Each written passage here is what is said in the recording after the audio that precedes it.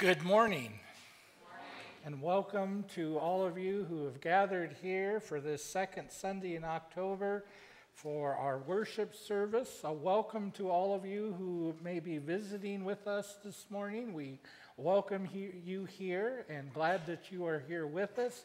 To those who will be joining us later on TV, we extend a welcome to you as well, and we hope you find today's service a meaningful service to you all. We have a lot of things going on in this service and a lot of things going on in the church this week.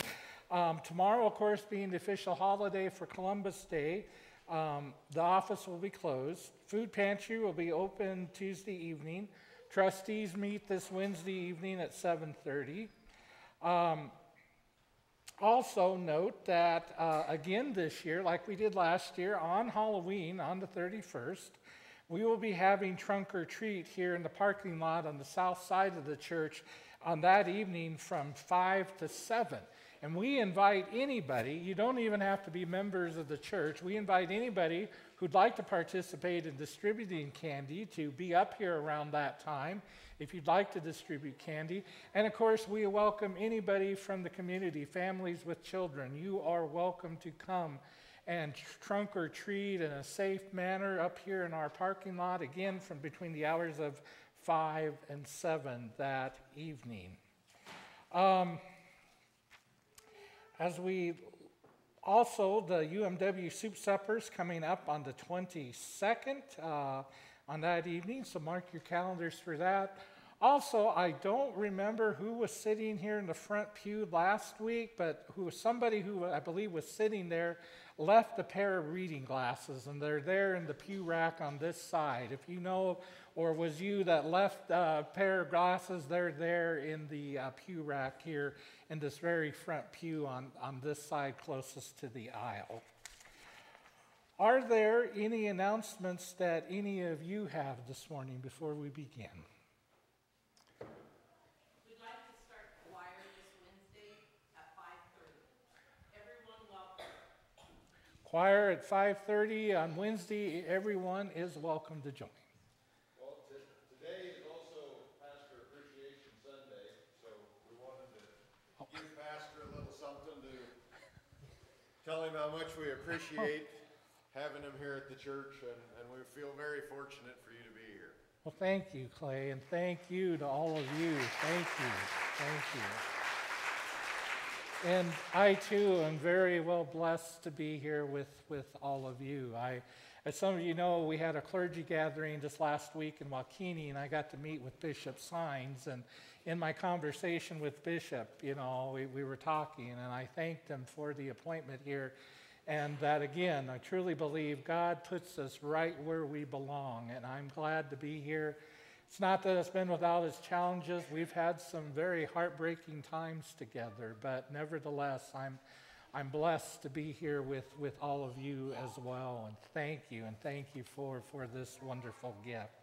We also want to welcome the members of the Plum Creek 4-H Club who are with us here this morning. We want to welcome all of them, and they will be sharing with us here in a little bit. We'll call them forward here in just a moment, but are there any other announcements before we begin?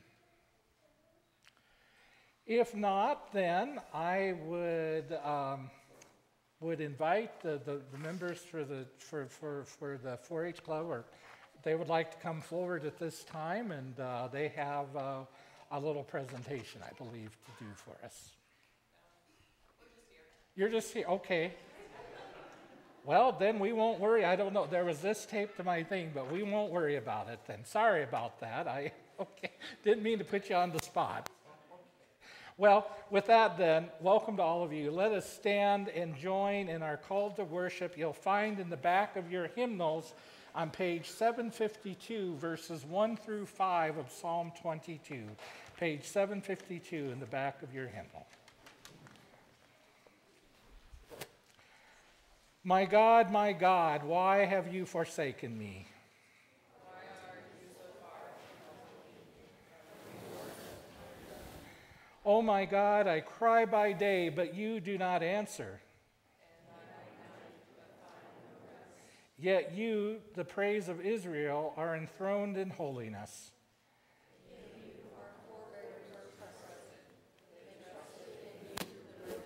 To you they cried and were saved.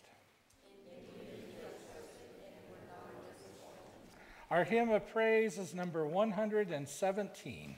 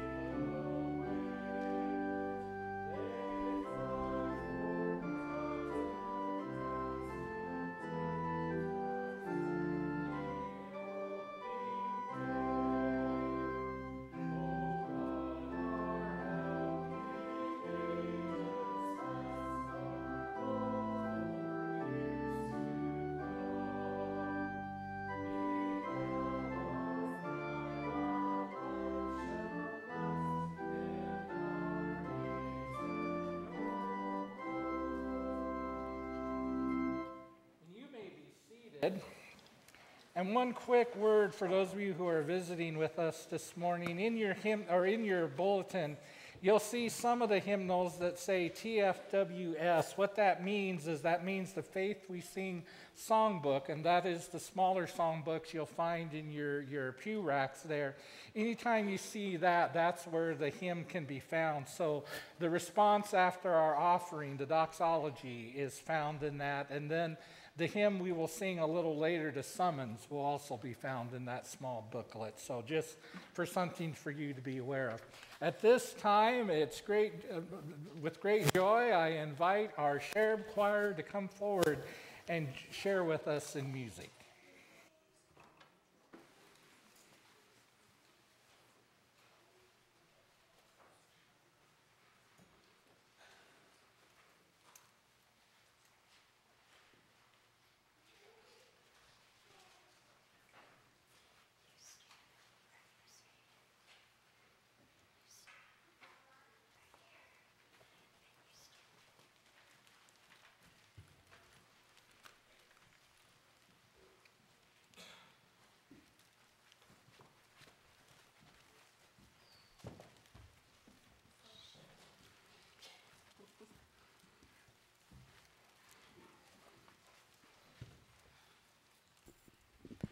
Good morning. We are missing a few today because of previous commitments, 3-day weekend and that type of thing. But I told the kids it didn't matter if we had 4 or 10 or 1, we were still going to sing. First off, I would like to thank the parents. I know Wednesday afternoon after school, it's just one more thing. But I appreciate all of those who come. And I know there's days that they can't be here, and that's okay too. I had them for 45 minutes. Some days we practice 45 minutes, some days we practice 30, and some days I get to hear about their day at school, and that's all okay. I feel truly blessed to have these kids, and once again, I would like to thank you for sharing them with me. I want to thank Sandy Small for doing the altar for us just for today, and to Mrs. Confer for recording our music. She couldn't be here today. We'd like to ask for some special prayers for her tomorrow. She would be here if she could, but she's here in our hearts. So, okay. And we're not going to be perfect, and we don't want to be. We're going to make mistakes.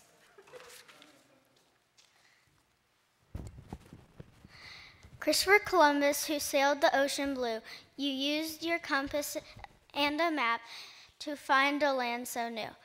Now we celebrate your day to show our gratitude. You found your way that fateful day in 1492.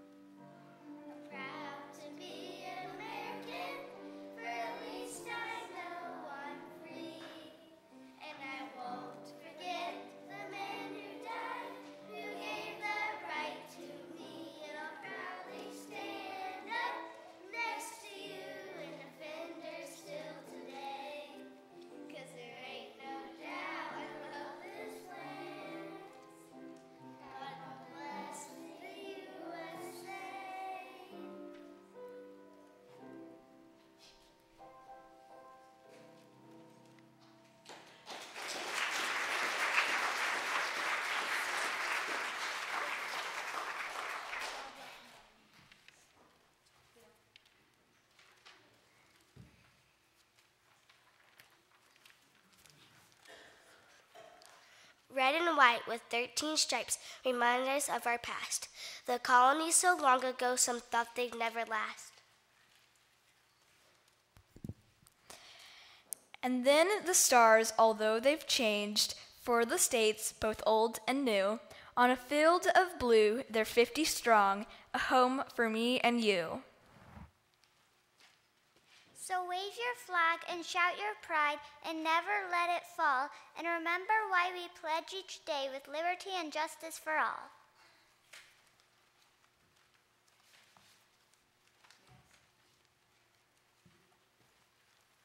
Will you all please stand for the Pledge of Allegiance? Star Spangled Banner.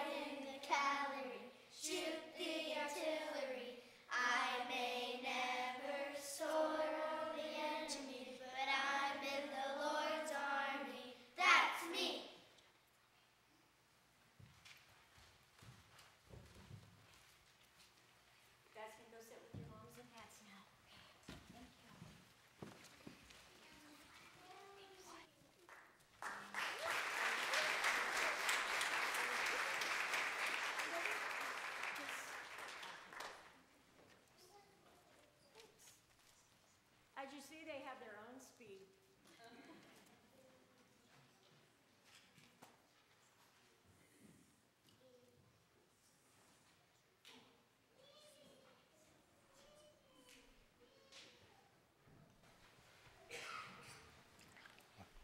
Well, I know they just went and sat down, but I'm going to invite all of the children to come forward, and we'll have a brief children's message then.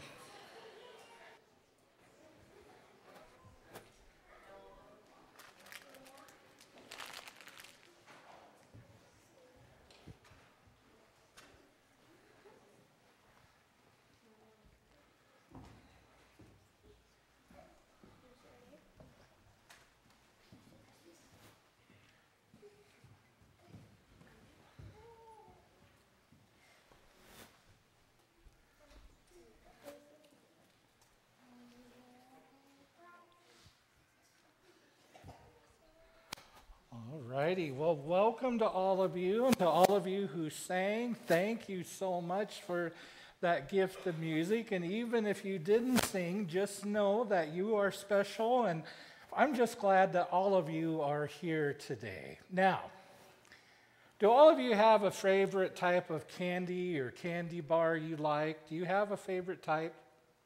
What are some of your favorite types of candy or candy bars? Kit Kat. What else? Whoppers? Yes, in the back.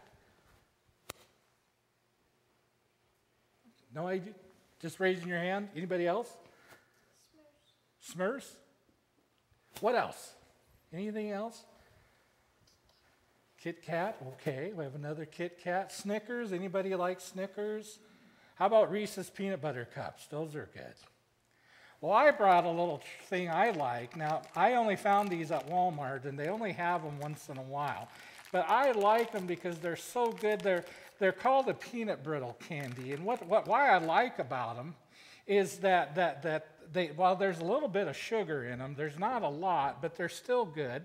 They're easy to chew because you chew on them. They're not real hard. If you ever had peanut brittle, sometimes peanut brittle can be kind of tough, but this isn't. This is crunchy, it tastes good, and I just love these. And I get a bag or two anytime I'm in Walmart if they have them.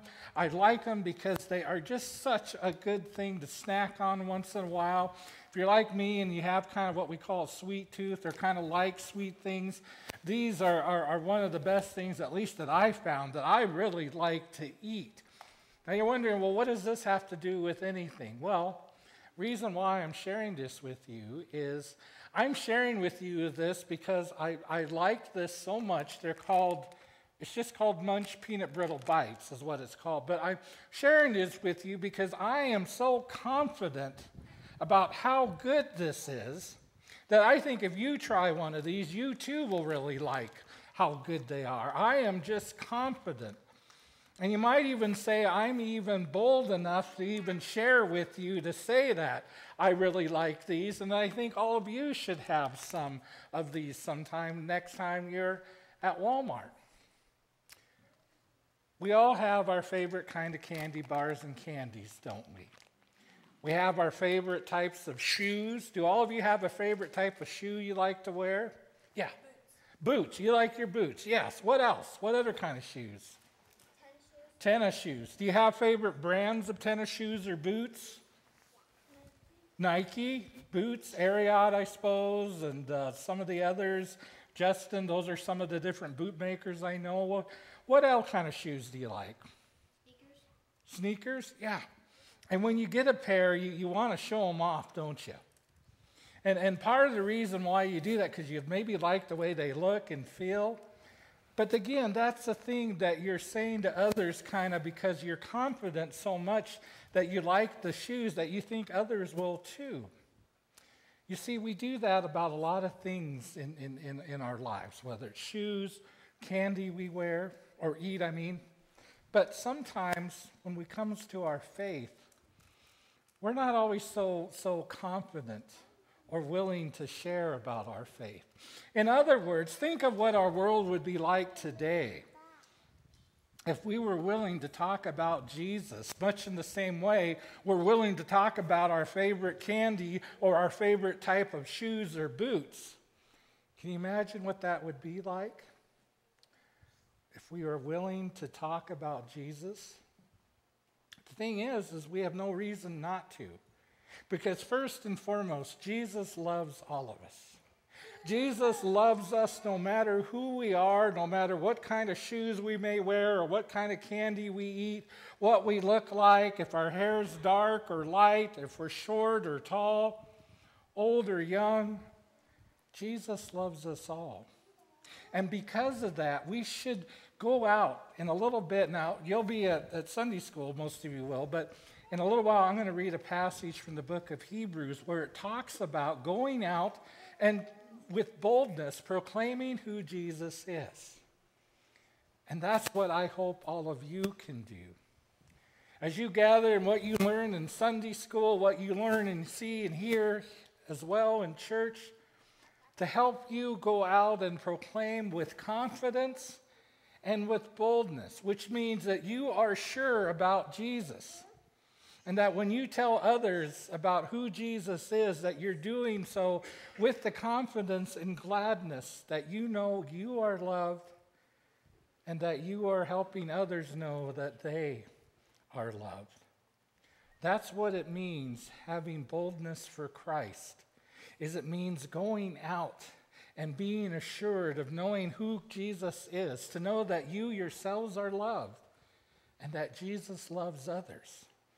And when they say you proclaim Christ by telling others that they're loved. Not only telling, but by showing others through your actions that they're loved. When you go and make new friends on the playground, or you go and sit and eat your lunch with somebody who maybe doesn't seem that popular during the lunch hour, those are ways that you're proclaiming who Christ is, because you're showing Christ's love.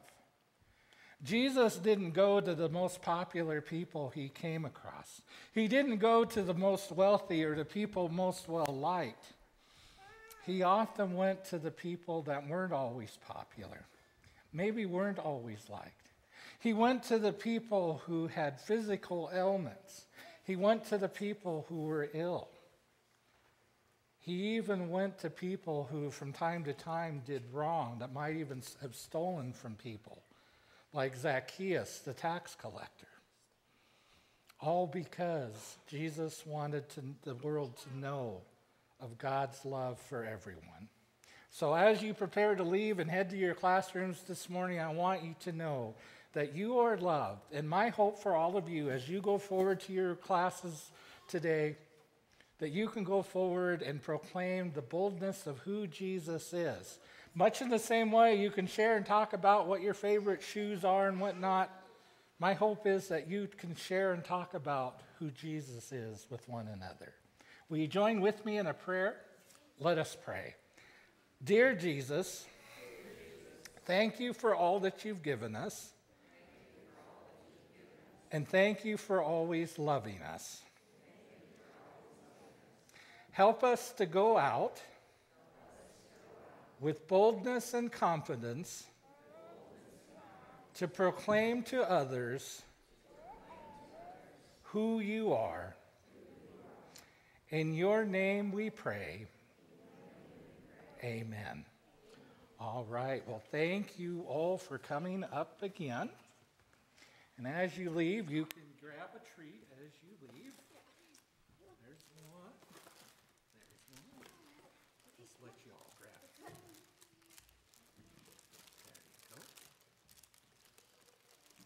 you go. Get one. Should be enough in there for everybody. There you go.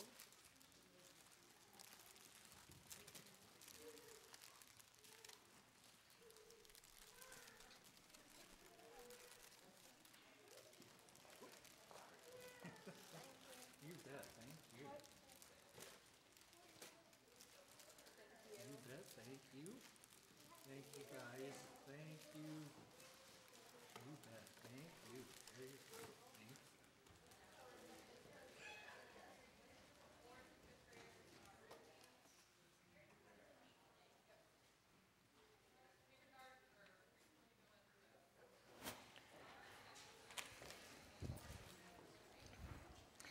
We have again have been blessed by much, and therefore, as a sign of our thankfulness, let us receive our offering.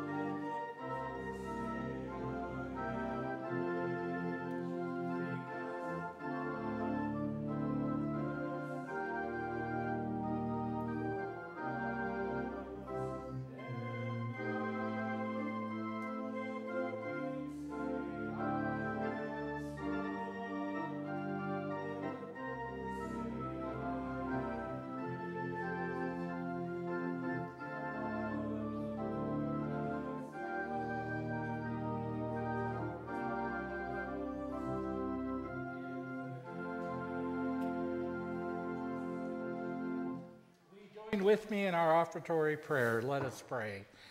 God of the cosmos and God of every heartbeat, your work touches every corner of creation.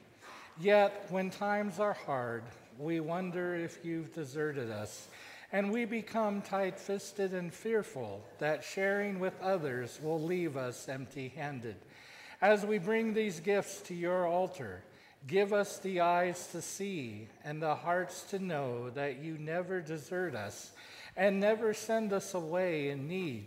In the name of your Son, who came to remind us of your closeness and to give his life so that ours might be eternal. Amen. You may be seated. We've come now to a time of sharing our joys and concerns. What joys or concerns do you have this morning? Yes. We just came back from Montana and cleaned my mother-in-law's house out and got to visit with the relatives and had a terrific 10 days. It's wonderful, Vicki. Thank you. And we are glad that you're back safely, but nevertheless, thank you for that. Are there other joys or concerns? We want to congratulate, of course, the Flemings on the birth of their son Clade, who was born on the 5th. Joins a big sister, Ainsley, so we want to congratulate Drew and Denon on that. We want to remember those whose names appear in our prayer list. This week, especially for Vernon Riley. Vernon is Delbert's brother, and he's been in the hospital down in Florida for the last several weeks and is battling some issues dealing with a broken ankle that he sustained several weeks ago. So we certainly lift him up. We continue to pray for Darren, for Barry, and of course for Marie, Ralph, and all others whose names appear there. I will offer each prayer petition by concluding each prayer petition by saying, Lord, in your mercy, and again ask that you respond by saying, hear our prayer. Together, let us approach God in this, our time of prayer. Let us pray. Gracious and loving Father, we thank you again for all gifts that you have given us. We thank you for your creation, O God, that sustains and provides for us. We thank you for the changing of seasons, for the changing of colors, Lord, and for the cooler temperatures.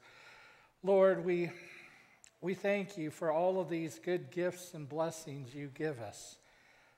But most of all, we thank you for your Son, Jesus Christ, through his death and resurrection on the cross, that brings us to the hope of new life, eternal life in you. Lord, thank you for that and for all of these blessings and gifts. Lord, in your mercy. Gracious God, we have not always, though, done your will. We have turned our backs on one another and on you, and we've ignored the cries of those in need. We have fallen short of your glory, O God, and we've allowed selfish motives to rule our lives. And Lord, we come before you this morning humbly asking for your forgiveness. Forgive us, we pray, and Lord, again, humble our hearts. Help us to know, the Lord, that your knowledge, your wisdom is greater than any one of us, Lord. And help us to know that your mercy and grace is greater than any one of us. Lord, again, forgive us and help us so that we may forgive one another, that we may be born into the new life found in you as promised through the death and resurrection of Jesus Christ. Lord, in your mercy. Loving God, we lift up those who are hospitalized, recovering, who are ill, who just are not feeling well for whatever reason, Lord. We lift up all of these folks for Delbert, for Barry, for Darren, for Ralph, for Marie, Louise, Luke, J.W., Joanne, and all others, Lord, who are ill or just dealing with some health issue. We ask you not only to be with them, but be with the doctors and nurses who tend to their care, Lord. Give them healing hands, Lord. Heal and strengthen them all, Lord, in your mercy. Loving God, we lift up those again who continue to grieve in the loss of loved ones. Lord, we lift whoever they are up to you, O Lord. We continue to lift up Foster's family. We lift up the family of Bruce Ford and others, Lord, who are grieving the losses of loved ones. Continue to guide and strengthen them and uphold them in your strength, Lord, and in your love and comfort and peace, Lord, in your mercy. Loving God, we continue to pray for the leaders in our community and in our state and country, Lord, as they lead and guide your people. Lord, we just pray that your wisdom may be given to them, that they may follow, Lord, as they lead your people. Be again with our school boards and administration, faculty and volunteers, and especially our students, Lord, as they continue to meet and gather in classrooms, not just in this community, but throughout the state and country, Lord. We pray for them and for their continued well-being and safety as we continue finding a way to emerge from this pandemic, Lord, in your mercy. Lord, we thank you for the men and women and all of the youth who work and do so much through the 4-H clubs across this country and in this state. And we're thankful for the 4-H clubs in our community and county and for all of the work that they do and for the volunteers who guide these young men and women, Lord. Thank you for their dedication and their hard work. And Lord, we just ask that you continue to bless them, Lord, in your mercy. Loving God, we lift up and pray for all of those names that may remain yet in our hearts and in our minds. And Lord, we know you know the concerns in our hearts and minds, and we just ask again that you would hear and respond to them only in the way that you can. And now, with the confidence as children of God, together let us pray the prayer that Jesus himself taught as we say, Our Father, who art in heaven, hallowed be thy name. Thy kingdom come, thy will be done, on earth as it is in heaven. Give us this day our daily bread, and forgive us our trespasses, as we forgive those who trespass against us. And lead us not into temptation, but deliver us from evil. For thine is the kingdom, and the power, and the glory forever. Amen.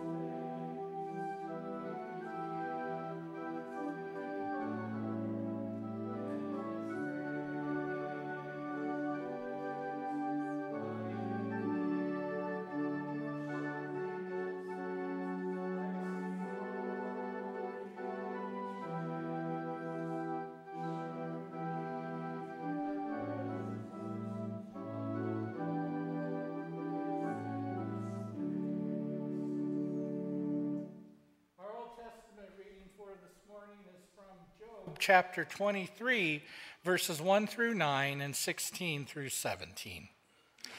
Then Job answered, Today also my complaint is bitter. His hand is heavy despite my groaning. Oh, that I knew where I might find him, that I might come to his dwelling.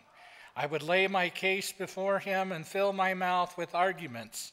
I would learn what he would answer me and understand what he would say to me. Would he contend with me in the greatness of his power? No, but he would give heed to me. Therefore, an upright person could reason with him, and I should be acquitted forever by my judge. If I go forward, he is not there, or backward, I cannot perceive him. On the left he hides, and I cannot behold him. I turn to the right, but I cannot see him. God has made my heart faint. The Almighty has terrified me. If only I could vanish in darkness, and thick darkness would cover my face. Our first Old Testament reading for this morning is from Hebrews chapter 4, verses 12 through 16. Indeed, the word of God is living and active, sharper than any two-edged sword, piercing until it divides soul from spirit, joint from marrow. It is able to judge the thoughts and intentions of the heart. And before him no creature is hidden, but all are naked and laid bare to the eyes of the one to whom we must render an account. Since then we have a great high priest who has passed through the heavens, Jesus, the Son of God. Let us hold fast to our confession, for we do not have a high priest who is unable to sympathize with our weaknesses, but we have one who in every respect has been tested as we are, yet without sin.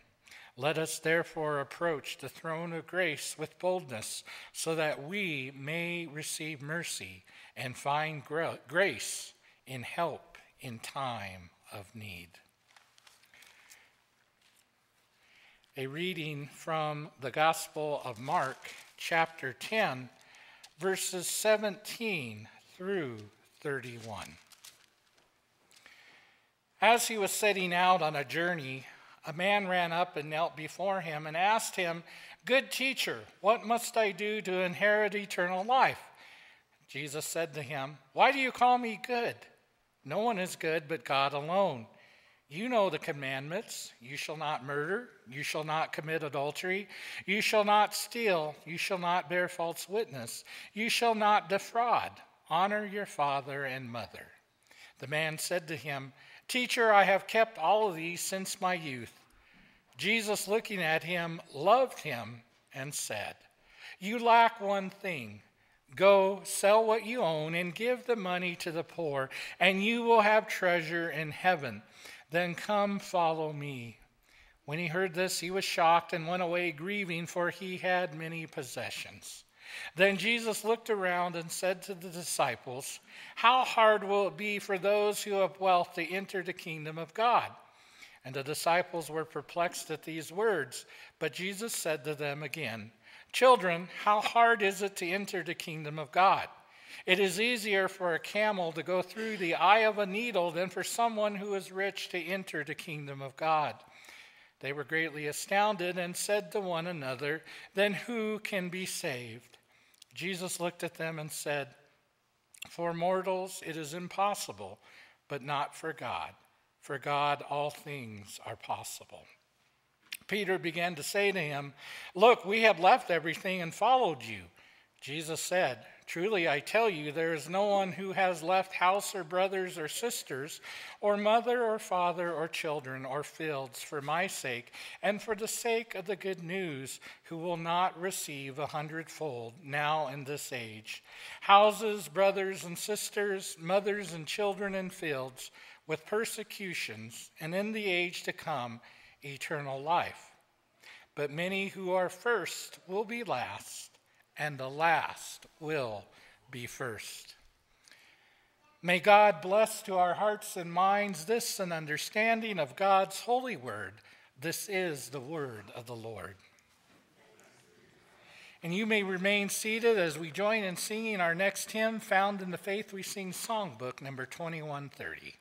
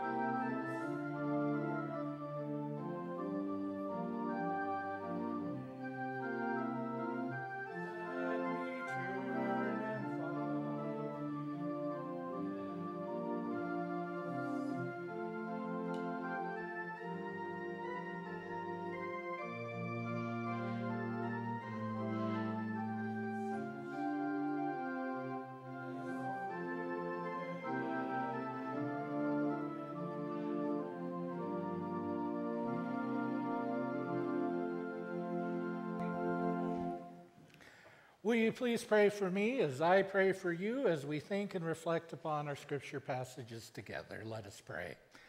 Lord, may the words of my mouth and may the meditation in all of our hearts and minds be acceptable in your sight, for you are our rock and our refuge, a very present help in trouble. Amen. Well, our passage this morning out of Mark presents to us a very interesting story. We have a story, as we are told, of a rich man. We don't know a lot about him, other than that we know he comes to Jesus. He comes to Jesus and he says to him, Lord, what must one do? What must I do to inherit eternal life? What must be done here? And Jesus says to him, why do you call me good? Because he calls him a good teacher. You know, no one is good but God alone. But then Jesus says this to him. He says, you know the commandments, meaning, well, the 10 commandments. Now, what's interesting is Jesus then only mentions half of the 10 commandments, and they are the latter half of the 10 commandments that deal how we as humans interact with one another. And he reminds them, the commandments of you shall not murder, you shall not commit adultery, you shall not steal, you shall not bear false witness, you shall not defraud, and honor your father and mother. The rich man, I can only imagine when Jesus says to him, is probably rather proud and maybe a little bit on the smug side and says to Jesus, well, I have done all of that since my youth. Jesus responds with these words.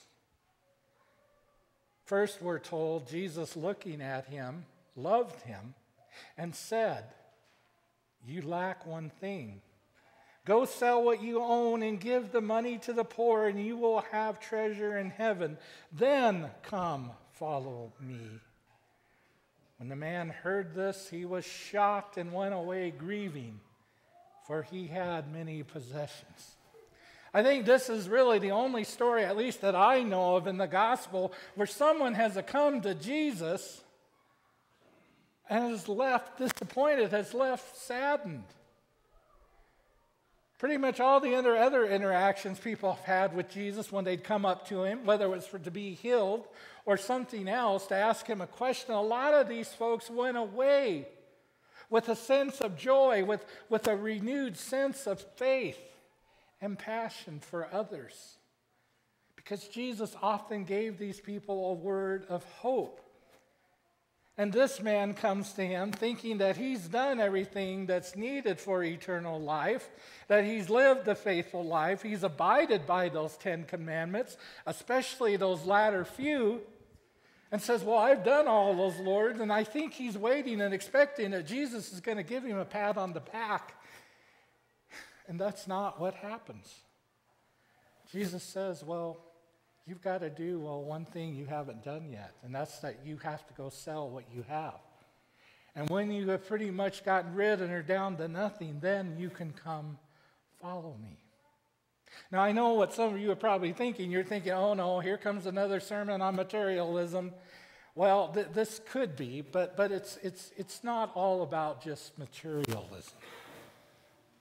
It's about what it takes to be a disciple of Christ, in the sense that being a true disciple, which we are all called to be, it's not just us as pastors. We are all called to be disciples of Jesus Christ for the transformation of the world. That's the official mission statement of the Great Plains Annual Conference here of the United Methodist Church. To become disciples of Christ for the transformation of the world. And to be a true disciple, yes, means sacrifice. This answer that this rich man was hoping for did not come. It sort of reminds me, and I might have shared this story once before, some of you will remember the sitcom The Jeffersons. The Jeffersons was about an African-American couple by the name of George and Louise Jefferson. They lived in this high-rise apartment, and their neighbors would often drop in on them. One of the occasional guests was George's mother. And you can imagine his mother doted on George all the time, but the relationship between her and her daughter-in-law, Louise, was rather strained. And I remember in one scene where the three of them are sitting on the couch together. George is on one side of his mother, and Louise is on the other side of her. And George is apologizing for some reason to his mother, and he's saying, "I'm so sorry, Mom. I guess I haven't been the best son to you." And his mother responds by patting him on his leg and says, "Oh, George, yes, you have. You've been a great son." Well, Louise then says the same thing. She says to her, she goes, "And Mom, I guess I haven't been the greatest daughter-in-law to you." And I think Louise was probably expecting a similar answer, to which the mother-in-law turns to Louise, does the same thing, pats her on her knee and says, "No, but I'm sure you're doing the best you can." You might have been yourself in a situation like that, where you were expecting an answer from someone, a response that you thought you knew how someone would respond, and that's just not how they responded. And that's what this rich man was expecting. In your faith as Christians, you may not be called so much to sacrifice in some way as others are. And as pastors, you may not be called to sacrifice, but that's still a call there. Now, this passage today isn't telling us necessarily we should just all go home and sell everything we have and get rid of everything and live on nothing. But in our discipleship, in our path in following Jesus, there are times where we must be willing to put ourselves last and others first. The only way I can share that myself is through my own faith and my own story. And that, again, of course, is when I began this journey into ordination and into ministry in the United Methodist Church. When I started seminary back in 2014, I remember, wondering about, knowing and becoming a United Methodist pastor. I knew that meant I had to follow and go under what we call the itineracy.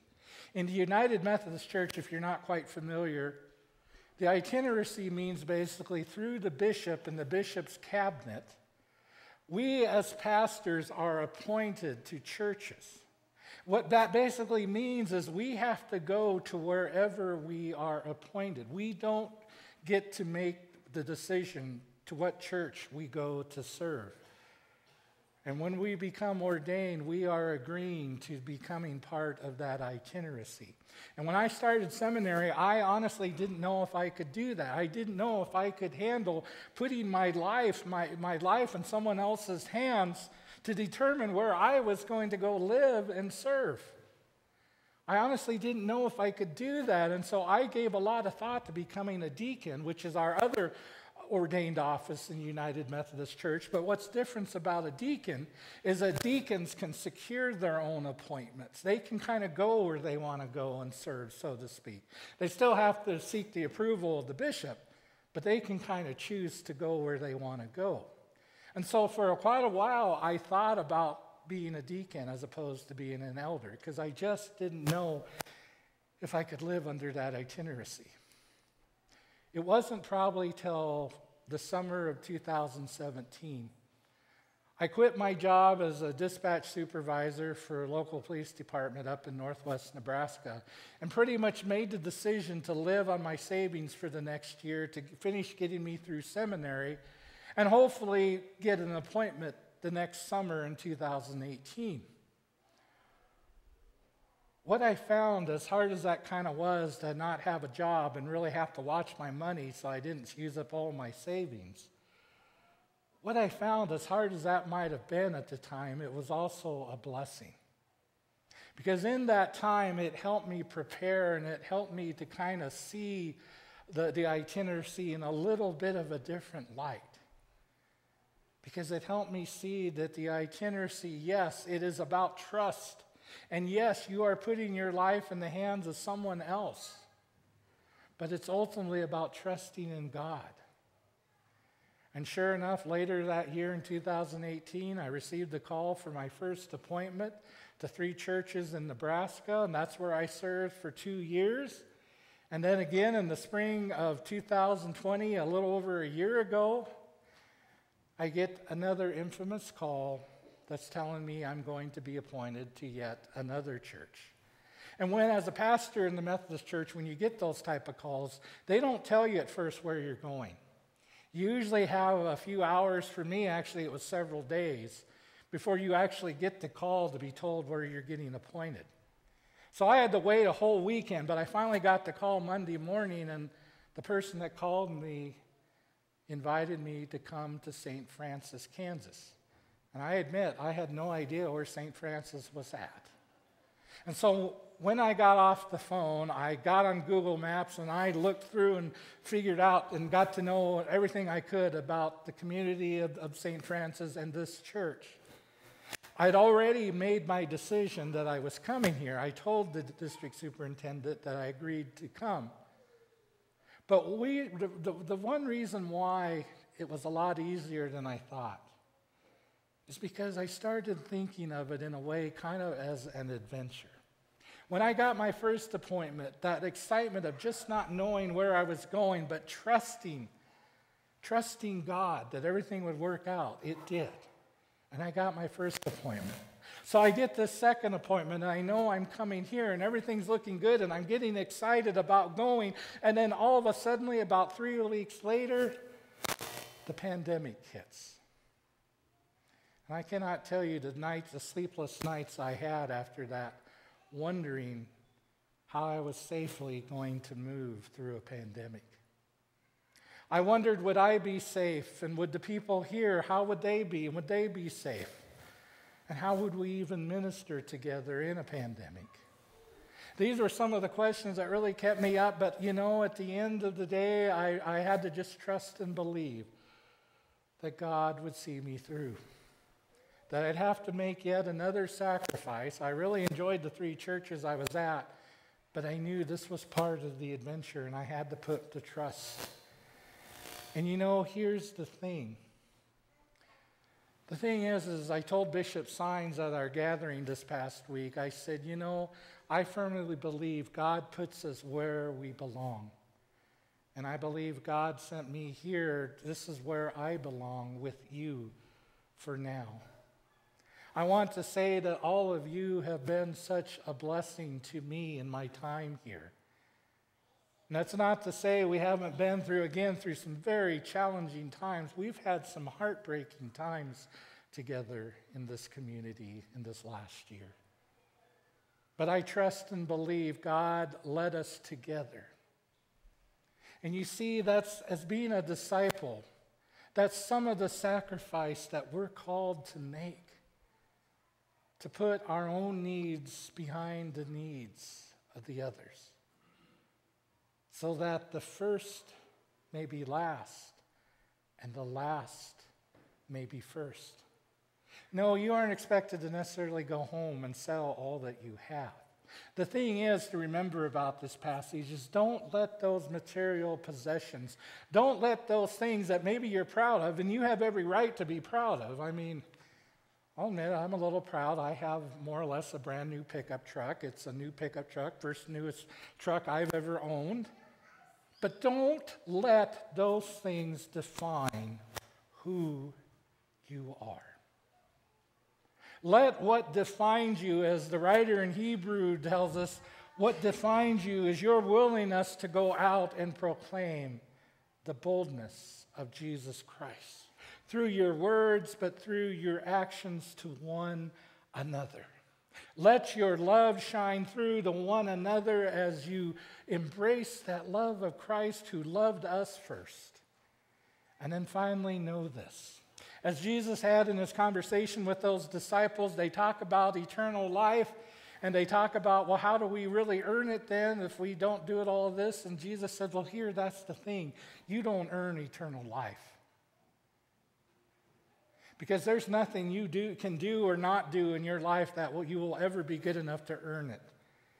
There's nothing that you can do to get eternal life.